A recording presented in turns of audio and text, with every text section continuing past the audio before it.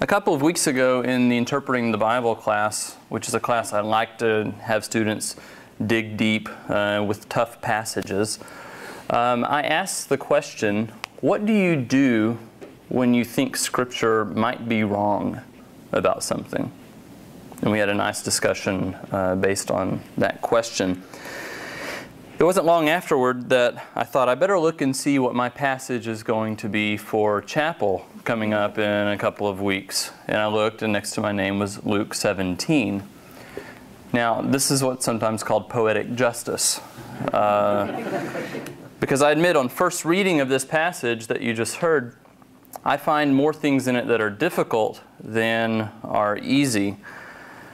And it's not like some other scriptures where it's hard to understand. I do understand this. I think that's the problem.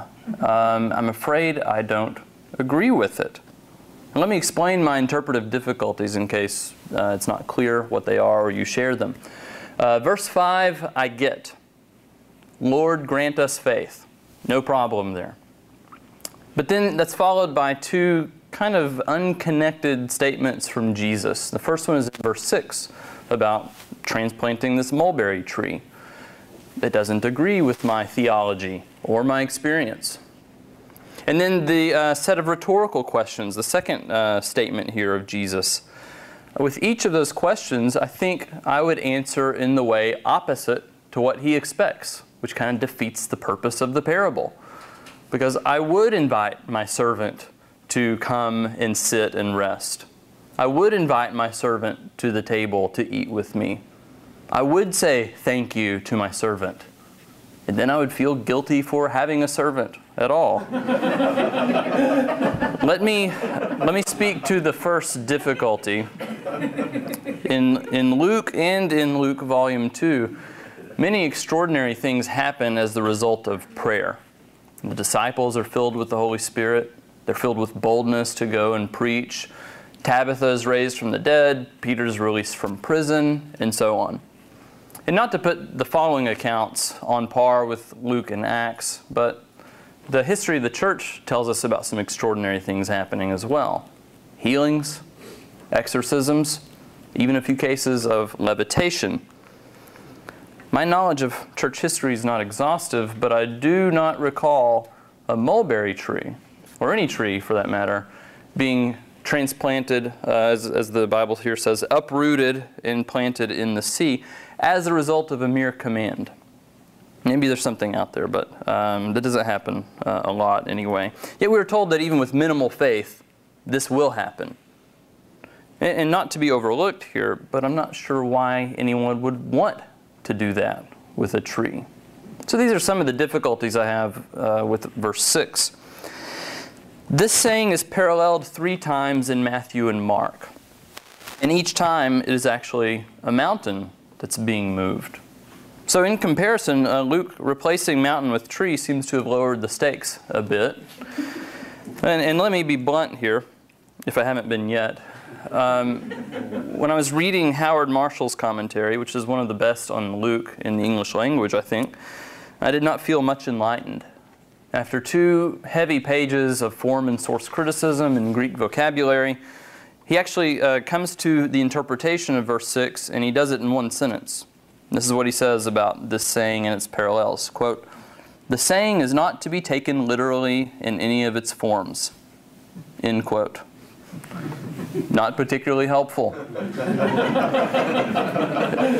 I did not come to this passage with much insight, but unless I'm willing to say that no one in the history of the church has ever had faith the size of a mustard seed, and I'm not willing to say that, then of course the saying of Jesus, like so many others, is hyperbolic and figurative.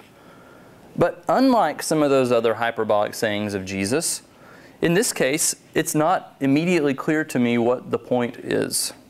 What do the mountain and the mulberry tree represent in these sayings? Why should we want to move either one of them? What does this saying actually mean for the life of faith? Well, in Matthew 17, verse 20, the saying about moving a mountain comes in the context of the disciples' inability to cast out a demon. They had been commissioned and empowered to do this. So Jesus ascribes their inability to do this as the lack of their own faith. Drastically changing the earth's topography with a word is a uniquely divine prerogative, and it's impossible for a human to accomplish alone. But perhaps it's no more impossible than a human overpowering a demon. In the Synoptics, demons represent opposition to the kingdom of God and the ministry of Christ, obstacles that must be overcome. To a weary traveler walking from one end of Israel to another and looking down the road, mountains represent obstacles on the journey. You must either walk around them or over them. There's no other choice. But what if you could just remove the mountain from that road? Well, trees get in the way too. Just over 2 years ago, in September of 2011, 2 giant sequoia trees in the Sierra Nevada fell in what's called the Trail of 100 Giants. I remember this when this happened because my family had been to see the giant sequoia trees just about a month before that. Impressive sight for sure. I'm not sure if they renamed it the Trail of 98 Giants, but 2 of them fell literally on the trail. And it sparked a big debate about what to do with these trees. Do we just have people go around them? Well, that's a long walk, adds a lot to the trail. Should we just leave them there and kind of let nature be? Or should we remove them, which is also not a small task for 2 examples of the largest living species on Earth. I think since then they've actually built a stairway and a bridge over the trees so that you still get the trail and you can see the trees from a different angle. To give a more typical example, I mowed my yard on Saturday. And I could mow my yard in half the time if I didn't have so many trees and knickknacks in the way. Sometimes I would just like for them to be moved out of the way. Maybe this is the best I can do with this passage, friends. Maybe this saying in its various forms is about removing obstacles to the work of God's kingdom. And as Jesus usually pointed down the road and said, you can move a mountain with just a little faith, maybe one day there was a mulberry tree in the way. The point is, large and small obstacles, whether it's a demon or a mountain or a mulberry tree. This mulberry tree is what Jesus says here, actually, the one that he was looking at while he was teaching on that day. The point is, trusting God to remove the obstacles can actually lead us to greater trust when facing the next obstacle. If we use the little faith that God has given us and trust Him, He will increase our faith. Now on to the second group of sayings. The difficulty here, I think, is mostly cleared up when we realize the cultural differences between the New Testament period and our own. Why wouldn't you eat with your servant? Why wouldn't you thank your servants for doing their job? Well, there are 2 difficulties here that we can blame on cultural distance. First, we tend to read into this text our modern sensibilities about egalitarianism, employer-employee expectations. Why wouldn't one eat with the employees and thank them for a job well done? Even President Reed sometimes stoops to eat with us at lunch and even thanks us when we perform our task well. But in Luke 17 and in first century culture, these are not employees. And these are not even servants. These are douloi, slaves. So maybe a modern illustration of the impropriety of this scenario would be going to a nice restaurant, being shown your seat, and then instead of being served, you insist that the waiter sit in your seat. Then you take his order, you get his drink and his food, and then you sit down to eat only after he's finished eating. Would you do that? Now, it might be a nice gesture with a good intention, but it would be awkward, unnecessary, and potentially disruptive to his job. There are reasonable expectations for going into a restaurant and being served by the servers. So the point here is that no, a master wouldn't do that for his slave in the first century any more than we would go into a nice restaurant and proceed to switch roles with our server. Second, unlike the first century and most centuries other than our own, we now live in a culture of reward and entitlement, in which everyone is a winner, everyone receives a trophy, everyone is a hero, everyone is a star, and everyone exercises their individual rights, especially their right to take offense and their right to do whatever pleases them. The concept of duty, ought, obligation to someone or something else is a quaint idea of the past. Our cultural assumption is that we are bound to nothing but our own whims, yet we are entitled to recognition and reward. Perhaps this assumption had also infiltrated the first century. Is it our assumption too? And when we fail, or even when we do something wrong, we still display our sense of entitlement by shifting the blame or by making excuses. To the Pharisees, to the leaders in Theophilus' church, and to us, what Jesus says here is a hard word. And in this case, if we don't agree with Scripture, then we need to be changed. This is a hard word because it turns the culture's assumption of reward with no obligation on its head. Rather, we are bound to duty, but with no claim to reward. And here Professor Marshall is much more helpful than before when he writes, "The performance of duty does not entitle one to a reward." Let me repeat that. The performance of duty does not entitle one to a reward. I taught a class this morning. Should I get a Halloween bonus? A Hershey bar? A thank you from the board? No. I'm a teacher. I've done my duty. A student comes to every class, finishes the readings, and turns in the paper on time. Should she get bonus points? A thank you note from the teacher? No. She has done her duty.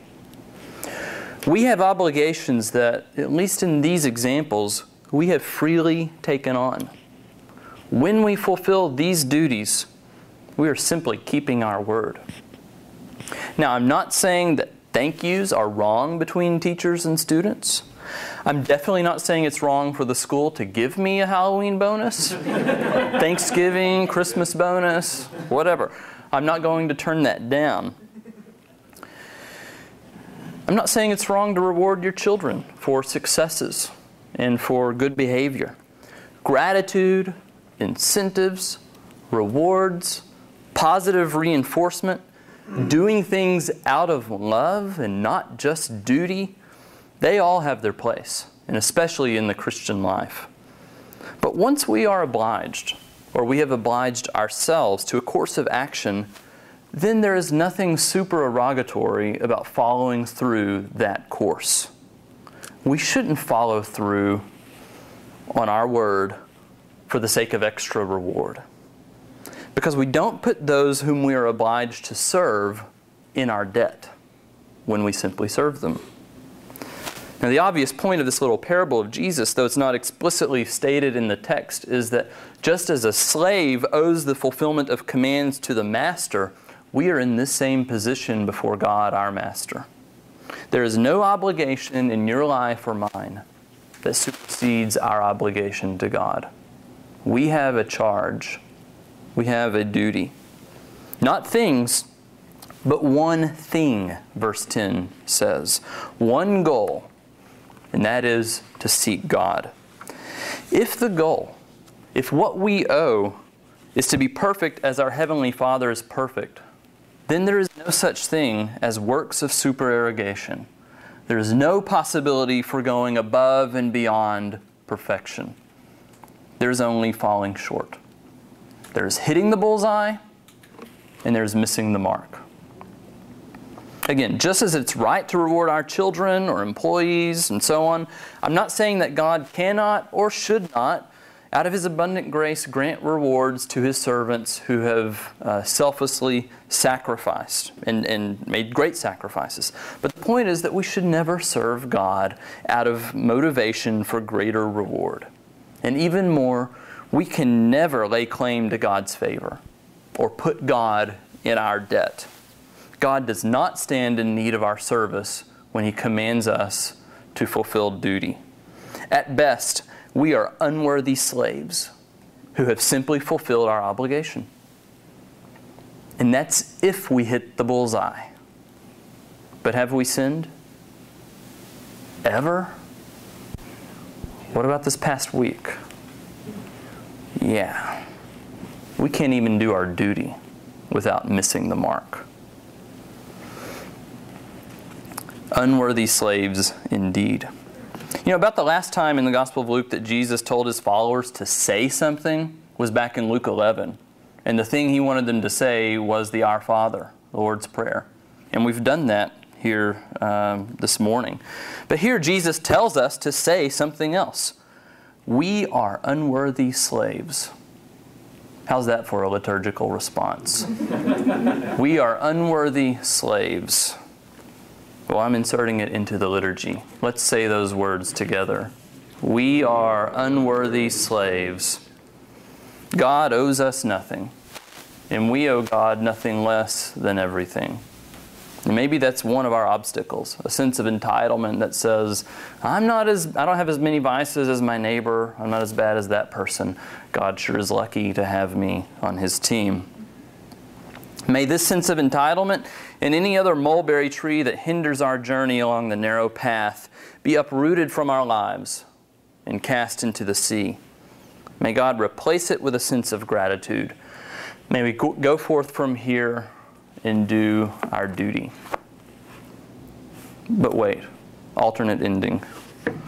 I don't want to soften the hard word here, and homiletically I should. This is where the pericope stops. And if this is true, what I've said, it needs no addition to it, for sure. But I can't help going on because the Gospel of Luke doesn't end here, and the story of Scripture doesn't end here. No, God doesn't need to tell us, thank you. No, God, our Master, certainly doesn't have to invite us to His table. As the transcendent Creator, He has no inherent obligation to us. Dust He created from nothingness. We should say, unworthy slaves. We should never forget that truth. But at the same time, we serve a God who didn't have to, but freely has obliged Himself to us. A God who is the source of every good and perfect gift. We are obliged covenantally to a God who has gone to such great lengths, even moving mountains and mulberries, to save creatures who do nothing but miss the mark and still think, worst of all, still think we deserve a reward for it.